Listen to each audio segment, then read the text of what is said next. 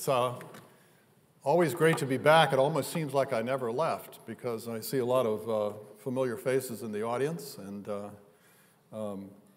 in that sense, it's always a pleasure to interact with people here, and indeed through our various centers and institutes now at Northwestern. I think the interaction between Argonne and Northwestern is stronger than ever and growing. And so the idea of doing collaborative science between the two institutions is one that is appealing in many contexts. And so we're promoting this very heavily, and I think there's going to be some very exciting science that involves not only many divisions at Argonne, but also involves the user facilities, primarily APS and CNM in this particular context, which makes for some really exciting future science.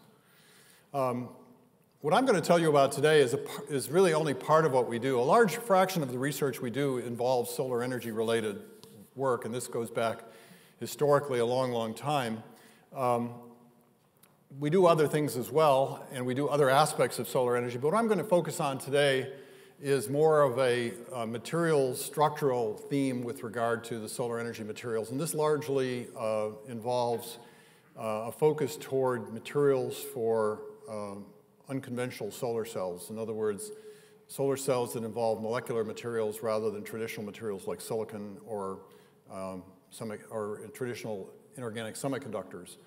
And so in that context, what you're going to find as we move along here is the fact that we're going to take some concepts that we and others developed over the years from the fundamental aspects of how photosynthesis works, and that's really the origin of my activities here at Argonne many years ago, to tell us literally how to design self-assembling and self-recognizing systems that can produce the kind of molecular order you need in a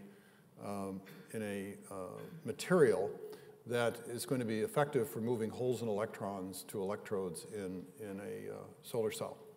And so, without further ado, let's just talk about what the problem is. It's like preaching to the choir here at Argonne, of course, and that is we know what the problem is, and here's the problem in a nutshell. We need to produce a lot of energy in the next century.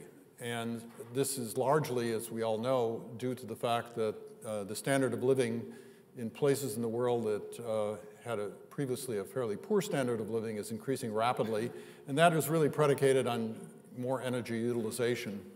In order to do this without destroying the planet's environment, we need to essentially find alternatives to the typical energy sources we have today, for instance, fossil fuels. In order to do that, the only source out there with the capacity and resilience to do this is really solar energy, because of the simple fact that we get a whole heck of a lot of solar energy impinging on the Earth constantly, and we don't even have to be that good to utilize enough of it in order to do the job. And so the statistics are compelling that even if we're US-centric, we can generate 2,200 terawatts on the landmass of the US alone, when in fact we need only a small fraction of that. This doesn't necessarily mean we have to cover the entire state of Arizona with solar panels, which some people might be perfectly happy with doing, but what we need to do is, for instance, utilize surfaces in general throughout the country to better effect. For instance, building materials, roofs, et cetera, can be utilized for this purpose in a kind of politically insensitive ways. And so this can be done, but we have to still know how to do this. And of course, as I mentioned, we're taking lessons from nature. And of course, the main lesson from nature is this 3+ billion-year-old process called photosynthesis that evolved to essentially use light energy to drive the metabolism of cyanobacteria. But in the process, we benefited because essentially the byproduct of this process is oxygen, and then the atmosphere changed, and the rest, as they say, is history. Higher life forms evolved from the notion that one could use bioenergetics to greater effect in an oxidizing atmosphere rather than in a reducing atmosphere. So we've learned a lot about photosynthesis in the last 40, 50 years. I mean, we've gone essentially from a black box in which some physical experiments had some some interesting suggestions as to how things worked, to essentially molecular detail, where we now have X-ray crystal structures of the key proteins involved in the process. Of course, this has had a resurgence in the last 5, 6, 7 years with the new funding and new opportunities that have come along in this field, and the new urgency that has been felt with regard to having renewable energy that would replace the current energy technologies. And this, unfortunately, has resulted in a lot of hype as well. And so sometimes, you hear people talk about artificial leaves and things of that nature. We're still a long way from being in that position, but it turns out that this is an idea that actually has been around a very long time.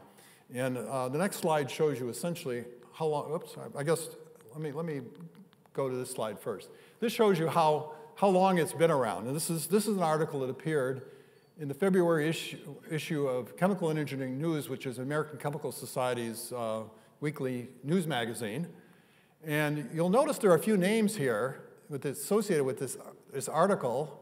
Some of the names are certainly familiar with it for you, and that is, it was the photosynthesis group at Argonne here back in 1976, headed by Joe Katz. And in fact, at that time, this idea of a synthetic leaf that mimics plants' light conversion was an idea that was out there. This idea that we thought about and we're working on at that time. And so, it's not such a new concept when you hear about these things. But so one has to be a little bit careful about trying to read too much into current press about this. You really have to understand the fundamental science before we get to the point where we can actually do this sort of thing. But it's an old idea that has some currency. As I mentioned, the natural photosynthesis that we all know and love has taught us some things. And now, I'm going to distill 40 years worth of work, or 45 years worth of work maybe, into 4 bullet points. And basically, a lot of people have developed and discovered and elucidated these wonderful X-ray diffraction structures of photosynthetic reaction centers, in this case from bacteria. Here's the cross-section without the protein of the bacterial reaction center, just the cofactors. And here's this wonderful multi-protein complex molecular machine that actually splits water, so-called photosystem II, from green plants. So nature has taught us 4 basic features about these systems. Number one, that when you have organized arrays of light harvesting molecules, they funnel energy to sites where actual light-driven photochemistry occurs, in other words, charge separation. And this is because photosynthesis is essentially a low light level process. In other words, it has to function with modest amounts of light and do so efficiently. As this diagram indicates, multi-step charge transport stores the energy needed to drive chemical reactions. In other words, the way charges move in photosynthetic systems is by a downhill gradient across a membrane where the charges are generated by a light-driven charge separation as the initial event. So nature uses multi-step electron transfer to increase the lifetime of the charge separation to be useful. Thirdly, and I'm not going to talk about catalysis today, but nature uses multi-electron proton coupled reactions, for instance, to split water, and to do many other biochemical processes. And last but not least is something that we would strive to do, but we can't do now, is the fact that we can try to self-organize systems into assemblies that have emergent properties, and we'll see some of that in my remarks today. But what we simply can't do yet is have a system that undergoes some sort of self-repair mechanism, as natural living systems can do. So this is going to be a hard one to achieve in many contexts.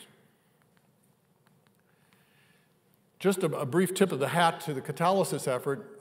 Basically, in the catalysis effort, our efforts are designed to split water to produce hydrogen, oxygen is a byproduct, of course, and to reduce carbon dioxide to carbon monoxide, and to essentially produce synthesis gas, or syngas, as a feedstock for chemical processes. You can essentially make the chemical world out of syngas using existing technology.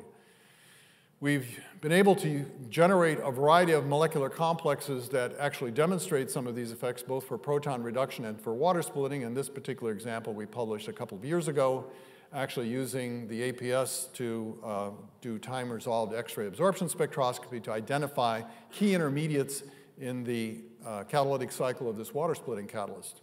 And so basically structural efforts in this context are very important as well, and will play a really critical role in the future in terms of being able to identify intermediates on the fly that are very difficult to understand and to identify using any other techniques. In terms of self-assembly, nature produces a lot of ring-shaped structures in the protein domain that actually have chlorophyll cofactors that communicate with one another electronically. We've looked at this over the years in a variety of other contexts where we can actually get so-called biomimetic assemblies, for instance, multiple chlorophyll systems, here another set of multiple chlorophyll systems, even prismatic systems that have these various molecular struts to generate all sorts of shapes and sizes to study energy transfer properties using derivatives that are essentially related to the natural pigments. So this I would term a biomimetic type of approach to this type of system. But more importantly, I think, is a sort of bio-inspired approach which uses the concepts from photosynthesis to produce other systems. And indeed, one of our favorite molecules is this pigment that's used in red car paint, a perylene diamide pigment, because it's incredibly robust. In other words, it's hard to oxidize, it's a very good electron acceptor, absorbs visible light readily, and you can keep it out in the sunshine for years on end, and it simply doesn't photodestruct. So it seems to be the kind of molecular material that one would want in a solar-driven device. But we need to be able to design solar cells that are thin-layer solar cells based on such things. And so what we focused on is generating a whole host of molecules which can self-assemble to form stacked assemblies. And let me elaborate on this just a bit. For instance, if one had a series of molecules that were essentially radial arrays or concentric rings, where if one shined light on the system, one could transfer an electron from a core molecule to an intermediate green molecule to another intermediate blue molecule, one could separate positive and negative charges and have the charges hopefully move up and down these ring-shaped conduits and ultimately get to an electrode. It's a good idea to surround one charge carrier with the opposite carrier insulated by the green material in order to, when these guys come together on a surface, we want to keep them actually charge separated so that the positive charges here are completely isolated from the negatives which are circulating in each of these conduits. The idea of a conduit model is very simple. If you can separate charge and have the two charges last for a period of time that is longer than the movement of each of those individual charges within the conduit, those charges then can be collected by electrodes through some sort of hopping mechanism through the conduit before the recombination occurs. And so you can have the best of two worlds. In other words, you can have an ordered system that will give you, in principle, better performance, just like single crystal silicon gives you better performance than amorphous silicon. But at the same time, you retain the ability of the molecules to self-recognize and to build ordered assemblies automatically, which means that you can print these materials, you can spray them on, you do some sort of annealing or treatment process which then elicits the order, and then you're good to go in a thin film with reasonable order that gives you higher performance. And so in no case have we ever seen yet that a lower degree of order results in higher performance. You can do this another way. You can do this in a linear system. For instance, if you had a donor, some sort of bridging molecule, and an electron acceptor, if you can get them to stack like this and generate a charged pair, essentially splitting the exciton that's generated with light, the electrons can move in one conduit and the holes can move in another, as long as you can make an ordered assembly where these conduits for opposite charges are isolated from one another. And so this is basically the idea behind some of the work I'm going to tell you about. So we need to choose a chromophoric electron donor or acceptor that is susceptible to this self-assembly. And so Frank Werthner and his group have developed a little series of benchmarks involving association constants between the ability of big polycyclic aromatic molecules to stack on one another. And you can see Some of the usual suspects are here, like porphyrins, which are related to chlorophylls, and some, here's our parylene diimide, which is really a very good stacking material. And so this self-association is what we depend on. So what I'm going to tell you about initially is some work about one particular molecule that acts as a good donor, a tetrabenzoporphyrin, which has the properties of having a more solar-friendly spectrum in the sense that it absorbs red light much better than a regular porphyrin, as you can see from this graph here. And we can actually attach things to this tetrabenzoporphyrin quite readily. And so we're going to use this as our whole donor, whole carrier, if you will. And we're going to use our parylene diimide as the electron carrier. And so after a few iterations, we produced this particular molecule, which we published last year, in which we have a single tetrabenzoporphyrin in the middle, a tailored spacer, which has a molecular geometry that promotes electron transfer from the core here to the periphery and impedes the electron transfer back, as we'll see in a moment. And now we have 4 of these rather sticky parylene diimide molecules around the periphery. So it turns out when in solution, if you look at the optical spectrum of this material, what you find is the function of concentration. Here are the bands, the bluemost band and the redmost band are due to the porphyrin.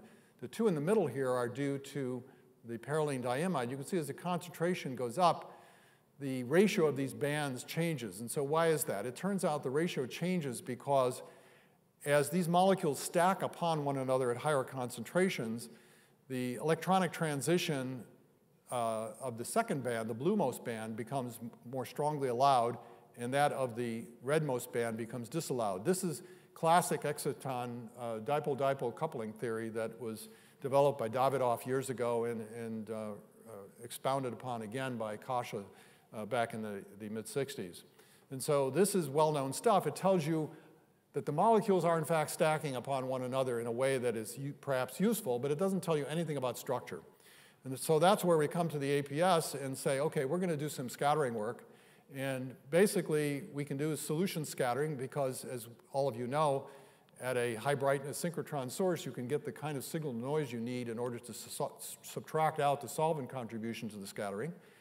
And so using in a small angle regime, using a Guignay analysis, we can pull out the radius of gyration of this object we've created, which has got a pretty big radius, about 27 angstroms. So it's a pretty big object. And from usually from mostly the wide angle regime, we can actually model using a PDF analysis what the structure of this system looks like. And it turns out, in this particular case, what best models it is a dodecamer. I mean, clearly, it's an equilibrium structure that is in equilibrium with other structures, but it's primarily a dodecamer in the distribution. And so this is a pretty nice stack structure. So the question is, if we shine light on the structure, what happens to the charges? Well, it turns out one of the techniques we always rely on is femtosecond transient absorption, because many of these processes are very fast. They occur on a time scale of picoseconds. And so this is no different in the sense that when we absorb light the porphyrin absorbs light, we then transfer an electron from the excited state of the porphyrin. And notice there's chemist versus physicist language here. A chemist would say excited state in a single molecule in solution. A physicist in a solid state would say we're generating an exciton on the porphyrin, which then splits, giving the electron to the acceptor and leaving the hole on the porphyrin. So that, indeed, in this case, we get an 80 picosecond charge transfer to the PDI, and this is noted by the fact that we have this band build up in the infrared here. And basically, we get a pretty good yield of charge separation. But what's even more remarkable about this system is the fact that the recombination reaction is relatively slow. It takes 170 nanoseconds. Now remember, we're dealing with the dodecamer here. We're not dealing with a single molecule. And so it turns out if we go to very, very low concentrations and try to look at the monomeric regime, this drops to about 60 nanoseconds. So basically, the lifetimes are longer in the assembly. So we have an emergent property here. Things are better in the assembly. And so the question is, are they good enough? In other words, if we had a hopping rate of a few picoseconds per layer, we could easily get to an electrode in 170 nanoseconds with a sample that was 1 to 200 nanometers thick. which is the typical thickness of an active layer in an organic solar cell. So we're in a good shape kinetically here, and so basically this shows that you can actually get in even one step the correct time regime for the charge separation in this large assembly. But how do we know that the electron and hole are actually moving independently in this assembly, and not that they're in lockstep, stuck in the same molecule? Now we're going to rely on something that goes back to historically to the mid-70s, to the old photosynthesis days, to the Joe Katz, Jim Norris days.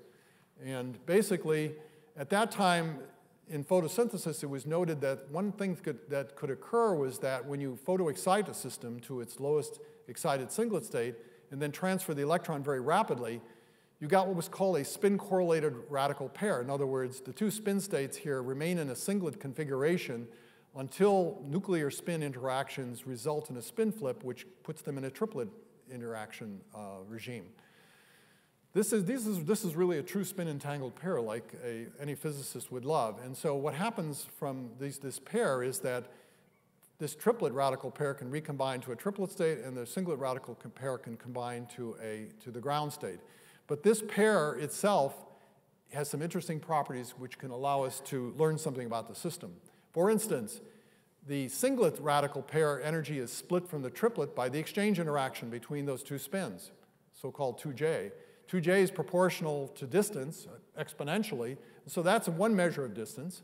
Another measure of distance, if we are in zero magnetic field, these two spins have a dipolar interaction between each other, which splits those levels provided we're in a slowly rotating solid in solution, or excuse me, object in solution, or in a solid state.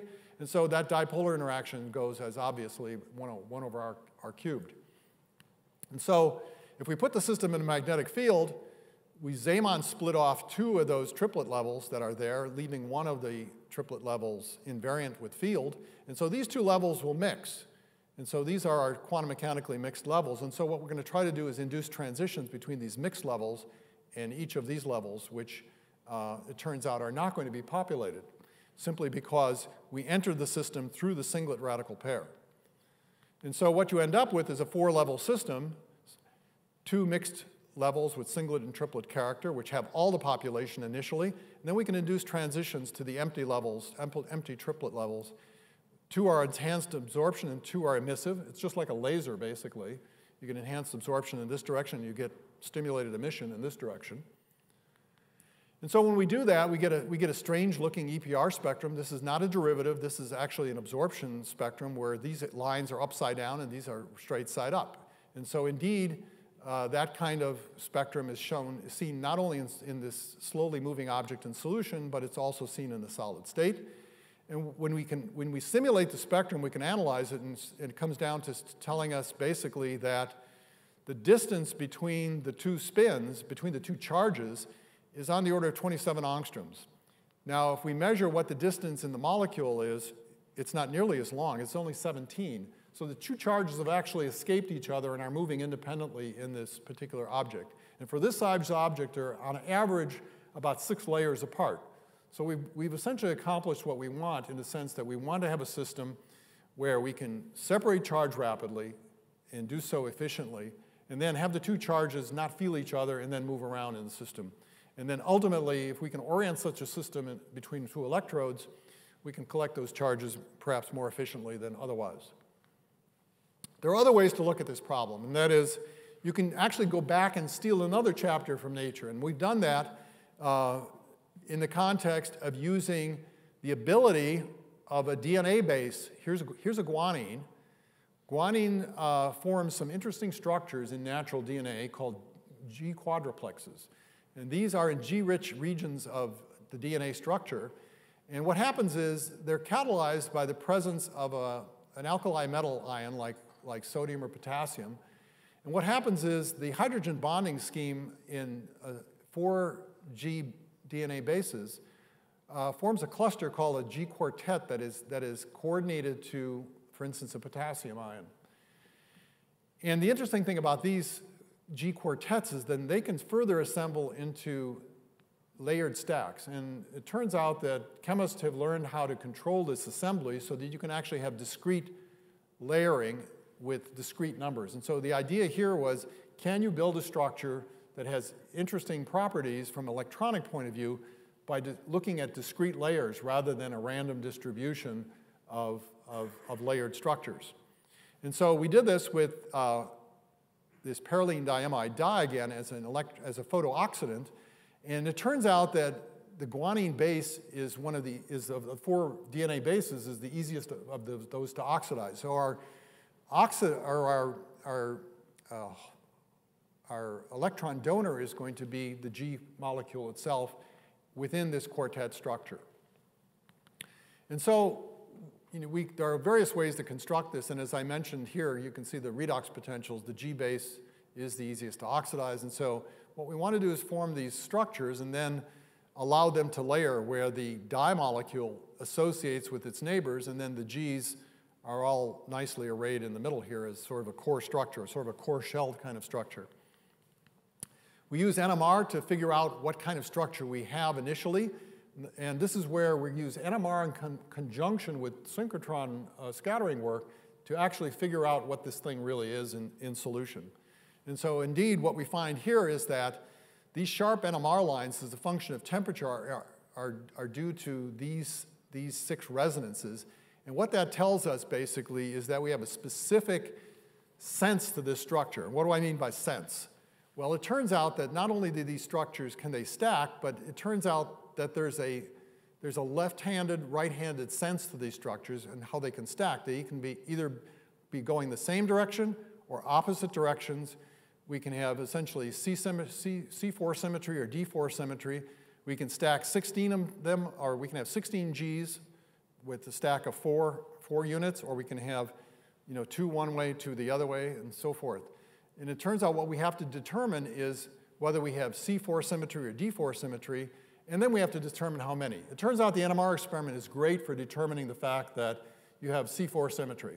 The NMR lines would be totally messed up if you had the D4 symmetry. But this still doesn't really certify how many you've got there. And so what we've done is 2 experiments. We continued the NMR experiment, so we can do a diffusion-ordered NMR type of experiment where you actually measure the diffusion coefficient by NMR at high field.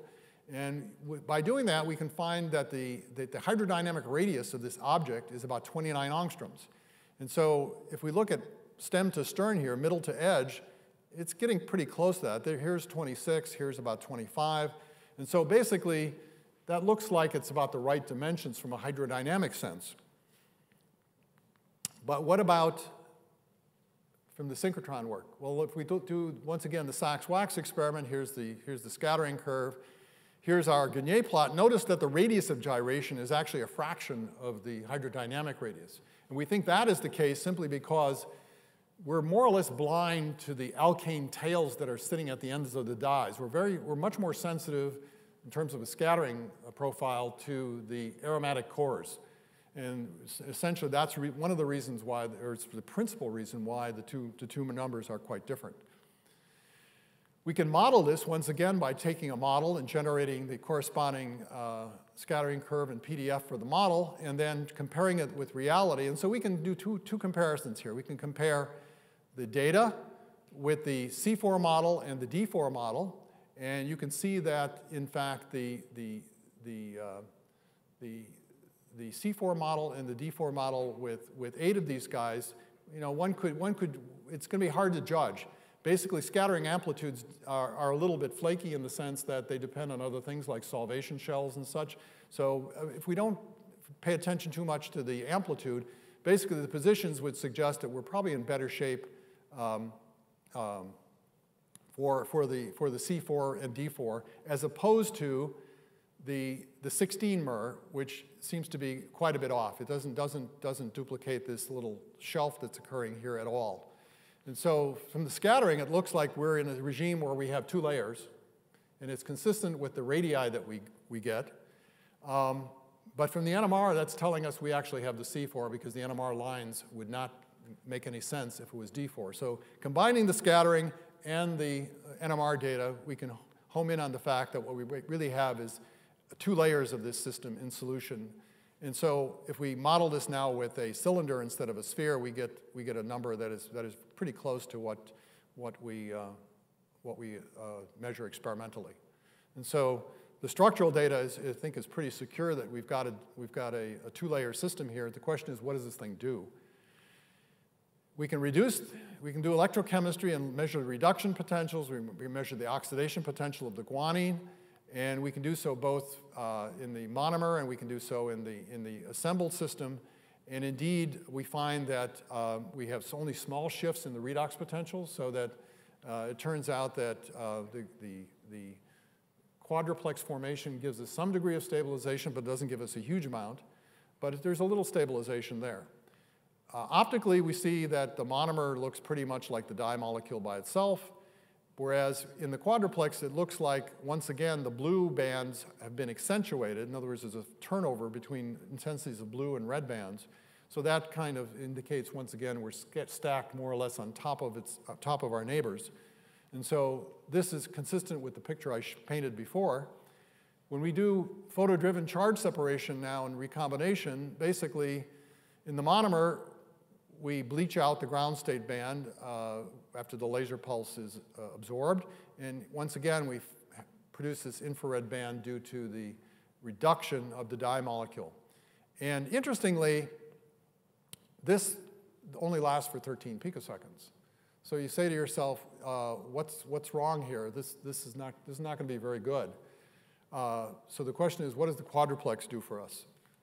Well, it turns out the quadruplex does small miracles for us because, for instance, we see the formation of the charge-separated state in about 100 picoseconds. And so that's really a reasonably high yield. It turns out the excited state lifetime of the dye intrinsically is about 4 nanoseconds. So what we're really talking about is about a 96% yield of charge separation. And now, instead of lasting 13 picoseconds, it lasts 1.2 nanoseconds. So what we've done is we've essentially increased the lifetime of the charge separation about 100 times by using the G quadruplex structure. So what does that really mean? Well, what we think it means is that, once again, the charges are being shared amongst the PDIs on the electron side, and on the hole side, we think we're getting charge sharing in the quadruplex core. Unfortunately, at 1 nanosecond, this is too short of a time scale for EPR, which has a kind of minimum time scale of about 30 or 40 nanoseconds. So we're blind to this by EPR, so we can't do the commensurate experiment. But basically, this once again shows that the right kind of structure can result in a charge delocalization or hopping having a salutary effect on our ability to prolong the charge separation in these ordered structures. Let me give you one more example. Let me give you a linear example this time. In a linear example, basically, and this is pretty remarkable, actually. This is simply, with this crazy long name here is just, here's our PDI dye. This diketoperol is this object in the middle. It's another dye molecule, which acts as a good electron donor, and it's used in a lot of organic photovoltaics.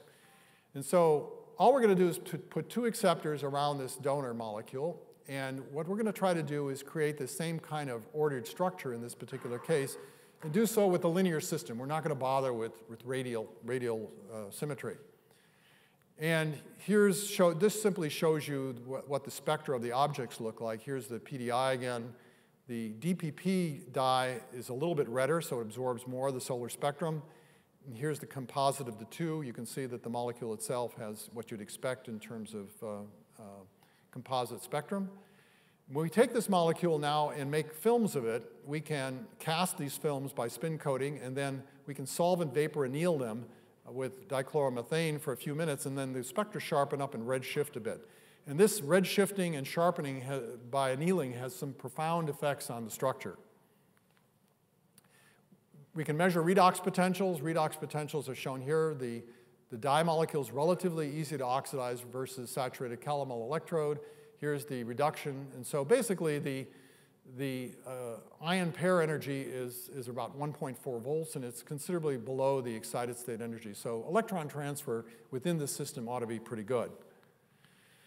If we compare some spectra now, basically, if we oxidize the DPP, we need to know what that looks like when we have a hole sitting on DPP. Here's the ground state, and here's the oxidized material, and it has a nice absorption band in the near-infrared spectrum. Same thing with PDI, and this is well known. Here's that 700 nanometer anion band that I spoke of before. And if we take the film itself, we take this film and oxidize the film chemically, we can see that we can generate a spectrum that looks very similar to oxidized DPP, in this particular case near 800. Here you don't see the other band because we're going out farther here. And in the reduced film, this looks very similar to the PDI. So basically, you can oxidize and reduce these species in the film as well. Okay, so back to structural work. The important part here is, as cast, these films are highly disordered. Whereas when you solvent vapor anneal them, what happens is they begin to restructure, and they restructure in interesting ways. And to make a long story short, the scattering data here shows us that not only do we get much more order in the solvent vapor annealed case, in other words, you see the sharp scattering peaks start to grow, but what this is also telling us is that in the annealed case, a large fraction of the molecules are sitting on their tail end, more or less perpendicular to the substrate. In other words, the glass substrate. And so we've ordered the molecules, but they're actually ordering in this direction. So if you want to make a solar cell, that's the wrong direction. However, for our purposes, all we want to do is look at charge transport through the structure. At this point, we don't care which direction it is, as long as the system is ordered. And so the synchrotron experiment does give us the ordering.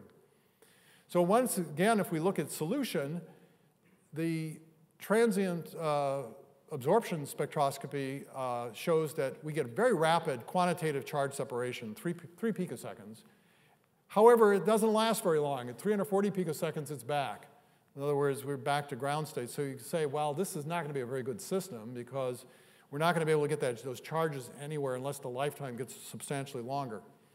Well, it turns out that when we look at the film spectra now, if we look at the unannealed spectra, what we find is that this spectrum looks a heck of a lot like the spectra that we get, for instance, in the oxidized and reduced film.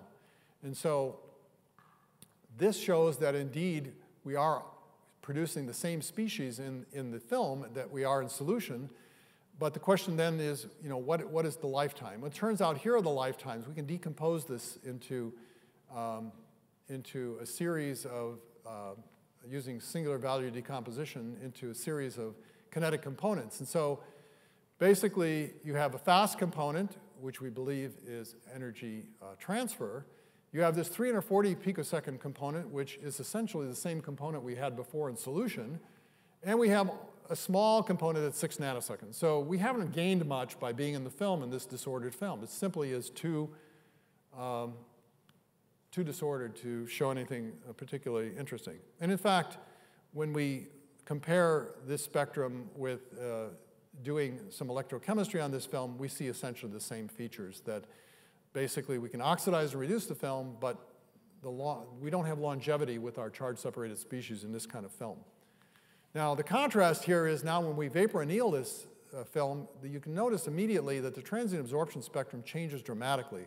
We have lots of sharp features here now, and these sharp features are simply due to the fact that now we have a preferred orientation of the film relative to the polarization of the laser beam. And so indeed, that's why we have more structure in the system. But more importantly, what we find is that now we can decompose the spectrum into 3 components. 2 components look very similar to our solution data, 3 picoseconds and about 330, but now we have about a 30% yield of an infinite component on this time scale. And infinite means longer than 6 or 7 nanoseconds, which is the pump probe delay time from this apparatus. But the question then becomes, how long is it? Well, we can use a nanosecond laser, and we still see it's a little bit noisy, but we still see the same features. And if we measure the recombination time, we find now it fits to a bimolecular recombination time that's really quite slow. So indeed, the longest time out here now is 4 microseconds with a 30% yield. So we've gone from essentially nothing to a 30% yield with a very long lifetime, much more than enough is to get our charges to an electrode.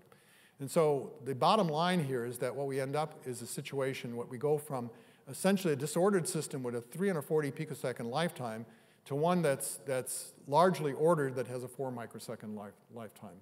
So this shows you once again that order goes a long way to getting you where you need to be with regard to this promoting long-lived charge separation, which is critical for performance of any of these kinds of devices.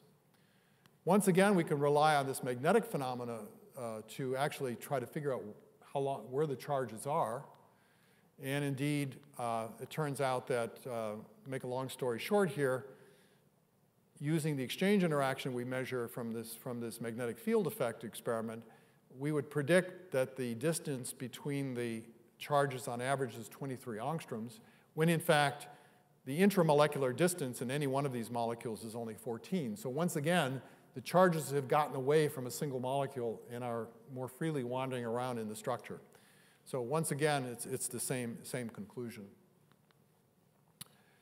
Let me talk briefly about another topic that's structural in nature. In other words, it turns out that you can get more for your money. In other words, in organic molecules that go historically back to the mid-60s, it was found that basically you can actually have multi-exciton generation in an organic system. In other words, you can have a singlet exciton fission into two triplet excitons.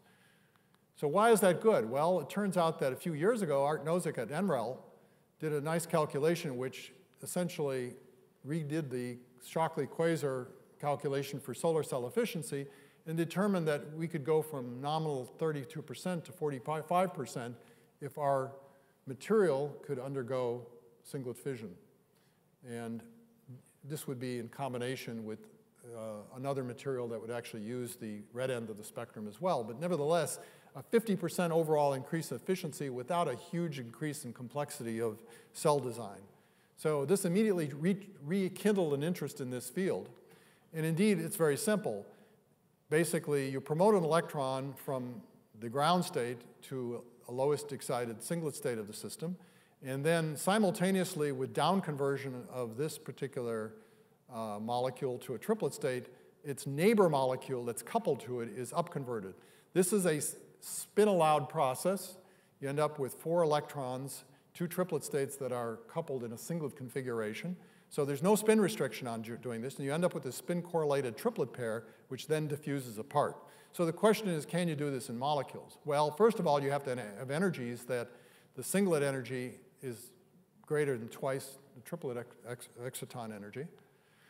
It helps to have the second triplet level also in the same regime. You have to go forward, not backward. Triplet annihilation will kill this reaction if you go backwards here. But more importantly, you need optimized electronic coupling. So if we're going to slide these molecules relative to one another in some structural relationship, what's the best structure? And there's been a lot of theory that's been done on this, and it turns out that sort of slip stacking molecules rather than being face-to-face really minimizes the electron repulsion integrals that are necessary to promote singlet fission. So that's the latest thinking on what's necessary to do this. So the question is, can you do this? Well, it turns out that our good old red car paint molecule actually does this. But we have to force it to do something structurally interesting. We have to crystal engineer it. We can take one of these molecules and put 4 phenyl groups on the periphery, and that forces the system to go from its preferred face-to-face orientation to essentially a slip-stacked orientation. And indeed, this is not scattering anymore. This is a single crystal structure. In a single crystal structure, we get columns, essentially infinite columns of slip-stacked dye molecules. And so these are set up perfectly because they are 3.5 angstroms layer to layer. And so this looks like a good deal. And it's nice to have a winner on the first try, basically. Here's the solution spectra of this dye molecule, both the absorption spectrum and the emission spectrum, and so it's pretty conventional. When you go to the thin film, you find that these spectral lines shift. Here's the absorption, lowest energy absorption, and the S0 to S2 absorption gains in intensity out here. And so what we're going to do is look at changes in this particular spectrum. What happens to the triplet energy in this particular case? What is the triplet energy? Well, it turns out that the triplet energy in the solid is about 1.14 volts, so we're slightly uphill here. But that doesn't matter because it turns out entropy comes to save the day, and since these are enthalpic calculations, it turns out that the fact that the 2 triplets can get away from each other, entropy helps a bit.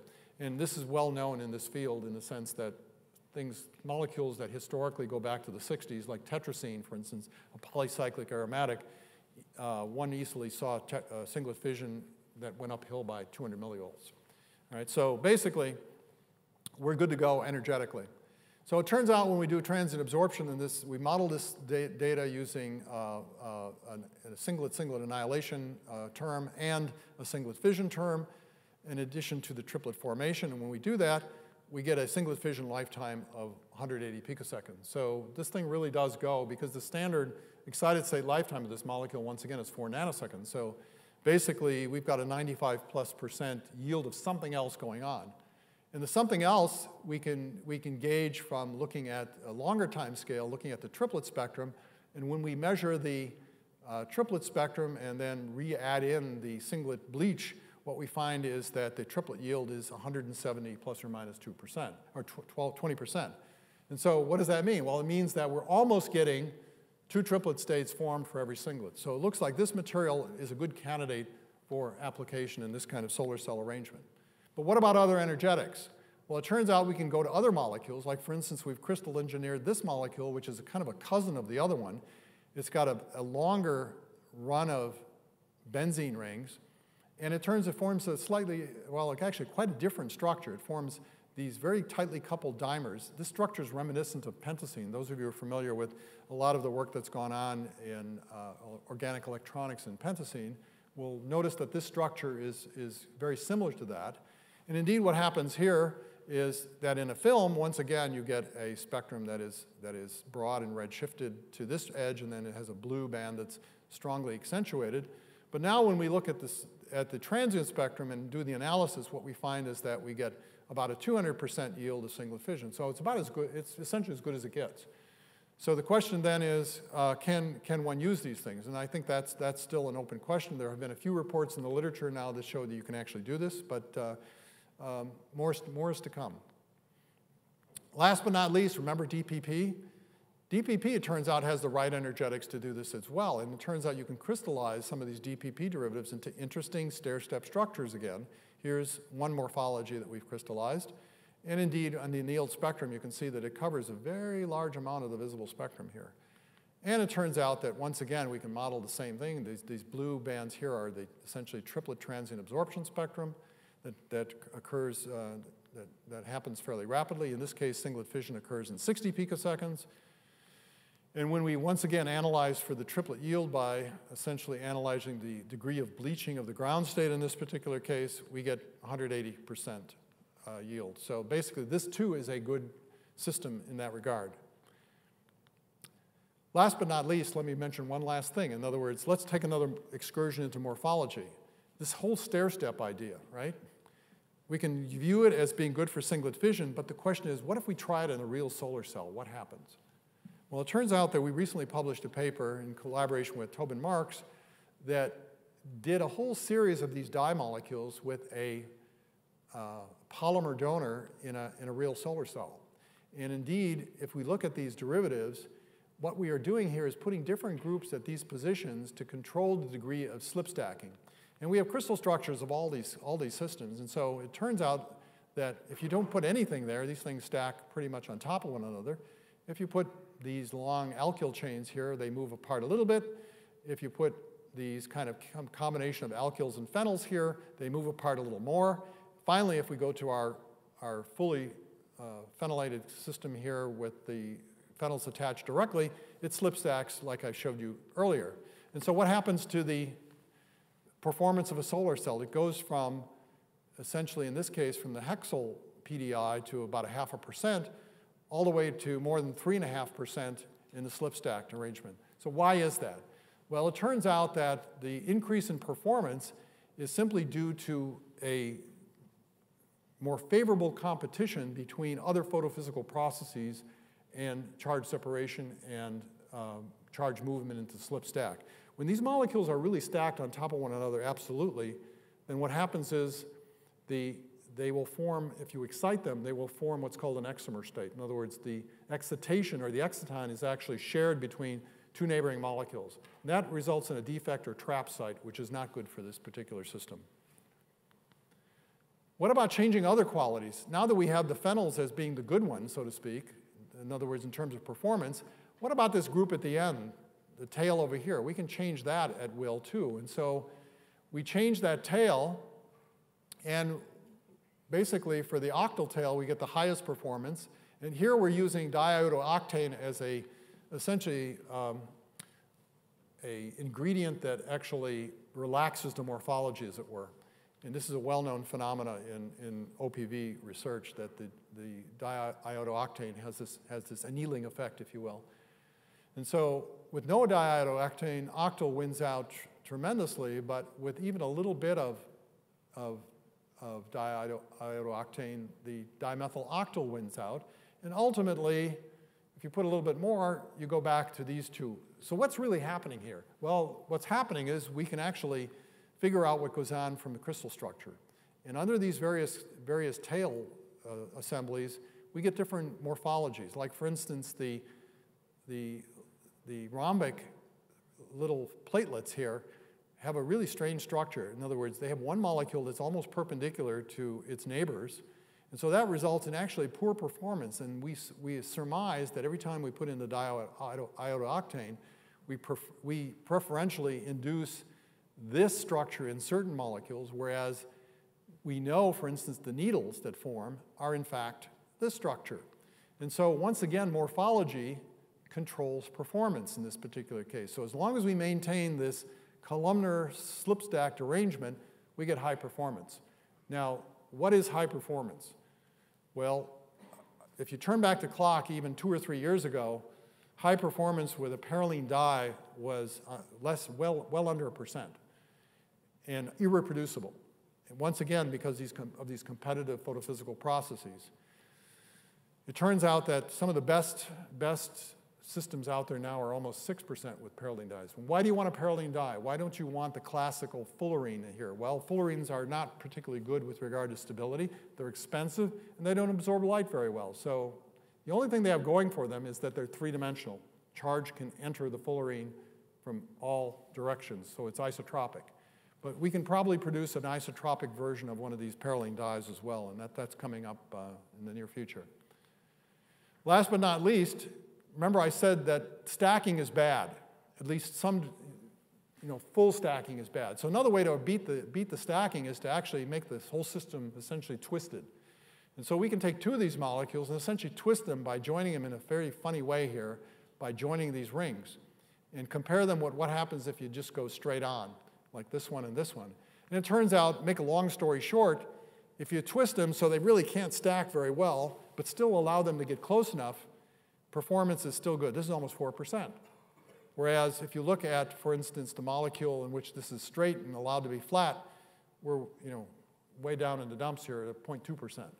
So basically, this idea of turning off one type of photophysics and turning on another is important. And if you look transiently at what's going on in some of these systems, what you find is reflected in the lifetime of the charge separation. You've got much more of this long-lived component going on. In other words, you generate charges and they get away from each other. They're not trapped in a bound pair that's close together. So these molecules work pretty well. So basically, decreased geminate recombination in the fused dimer increases current density. And increased density and fill factors are really responsible for the nicety of what goes on with these twisted systems. And so with that, let me just summarize where I've been here. Basically, I've showed you that ordered non-covalent self-assembled systems can be prepared, and they provide an integrated system for light capture and charge separation. It doesn't matter whether we're radial or linear. We can design systems that we can generate these charge conduits that compete effectively for moving charges rapidly with charge recombination, which kills your charge. Singlet exciton fission is going to be a promising new direction with regard to essentially getting more for your money. In other words, being able to generate more excitons for a single photon being absorbed.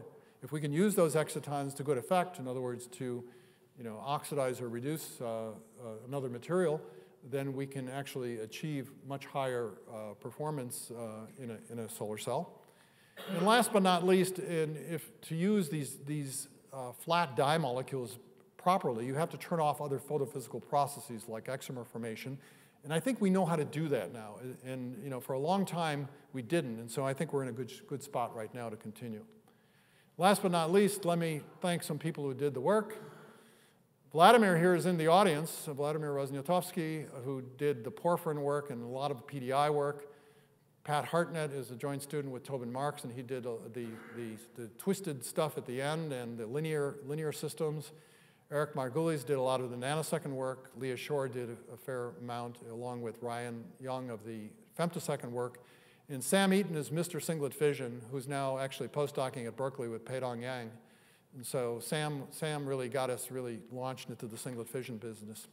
Supports come from DOE exclusively, both from individual grants and from the EFRC. And with that, thank you for your attention. I'll be happy to answer questions.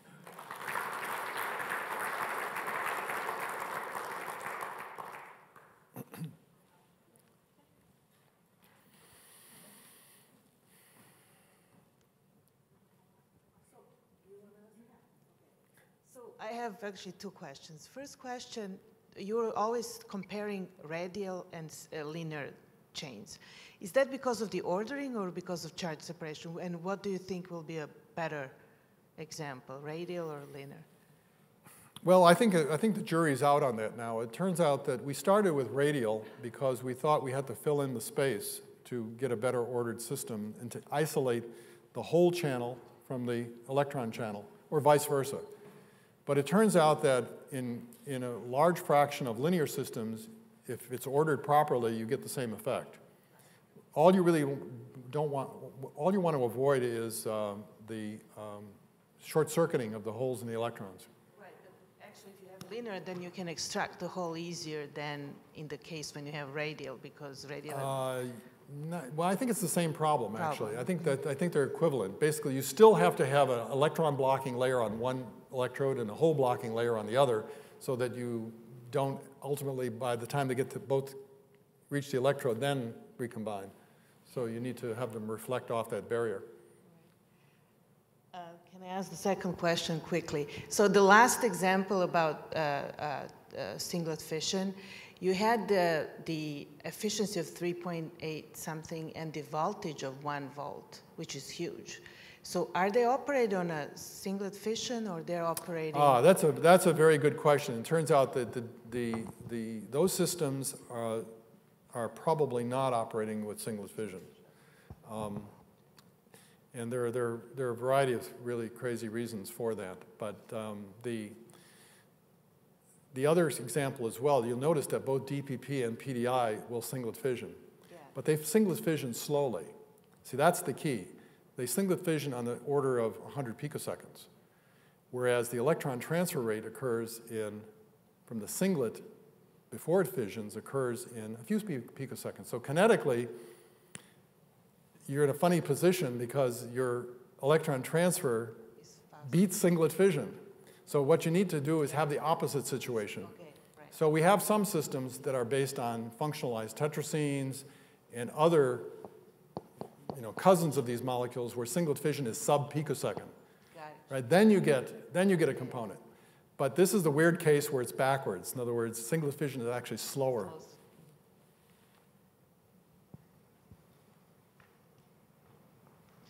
So hi, Mike. Really great stuff.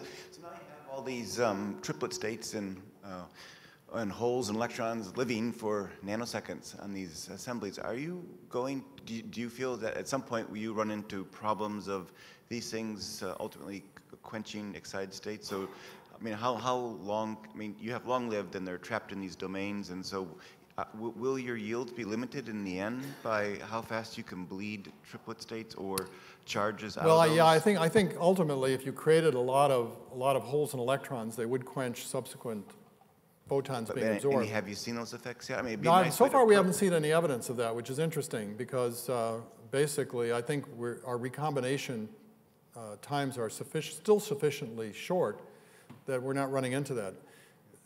The way out of the box is to have a drain, and the drain is to have the electrodes. And so the electrodes, if you play your cards right, you should have hole hopping or electron hopping rates that are no worse than 10 picoseconds. So realistically, you can get to your electrode in a matter of a nanosecond.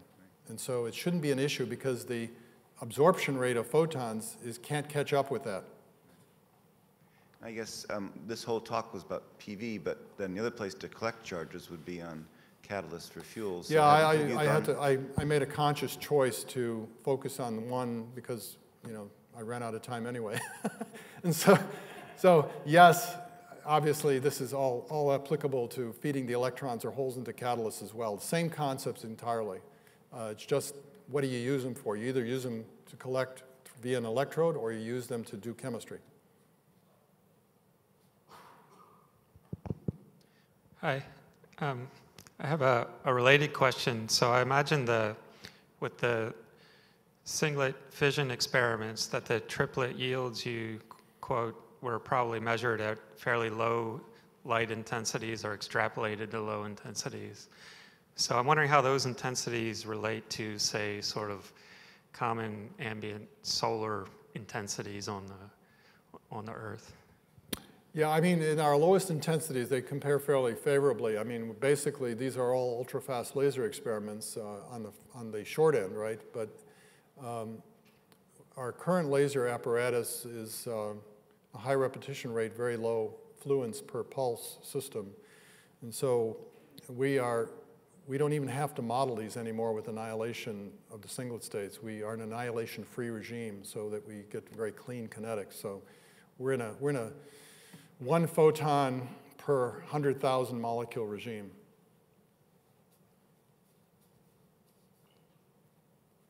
Okay, I have a really basic question. Early on, you had these nice self-assembled structures, and the more of the monomers you would put together up into a dodecamer, you would increase the charge separation lifetime. And so my question is, how is it that you actually get it to stop at a dodecamer? Why does it do that? Right, that's a very good question. I get asked that a lot, actually. And it turns out that because it's weird. Yeah, I mean, basically, it's a snapshot because if you let these, it's a question of how quickly they build. They build to a certain part, and then basically you have a propagating defect which slows down the rate of building further. And what happens is if you let them sit in solution for days, eventually they will get bigger and precipitate. So it's self-limiting in the sense that you reach a solubility limit. Anything bigger precipitates, I see. right? So that's the secret, if you will, is to, you know, you get to a certain point, and that's all you have in solution because everything else crashed out. I see. Okay. Clever. Have you ever tried to use the minus, or the 2 J's that you obtained from EPR to back out like the electronic coupling? Yeah, we do that all the time. Along an electron transfer pathway? Yeah, no, that's an excellent question. We do that all the time. Yeah, it's, in fact, we like that technique a lot. And indeed, we're able to get electronic coupling matrix elements from the J values. In fact, we've got probably now dozens of molecules. In fact, one of my students is actually trying to generate a paper that uses that technique with all this entire suite of molecules we have to work backwards to try to figure out if we know coupling, under which regimes do we actually know delta G under unusual solvation conditions? Yeah. Yeah, so I mean, it's a very powerful tool, I think, that's been somewhat neglected. Yeah, and if like these correlate with your charge separation. Yeah, yeah, they correlate very well, actually. I mean, we have a string of publications that actually feature this in it, and we like that technique very much.